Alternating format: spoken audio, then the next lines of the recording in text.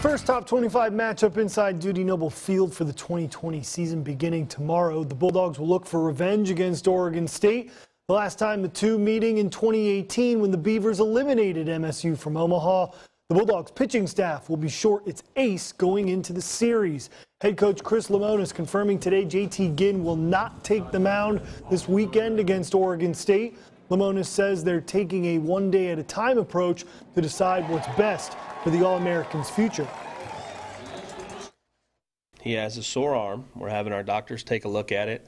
We don't know anything really yet besides that he is not pitching this weekend, so we'll kind of play it as we get more from doctors and from JT, kind of go from there. He tried to get started and just didn't feel good, and so he never threw, and so we kind of, that's when we've been backpedaling a little bit, getting him to doctors and things like that, but he really didn't get a chance to throw his bullpen.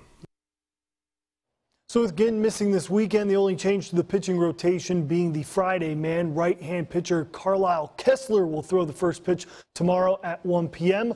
Saturday and Sunday remaining the same. Christian McLeod and Eric Sarantola closing out the weekend for the Bulldogs.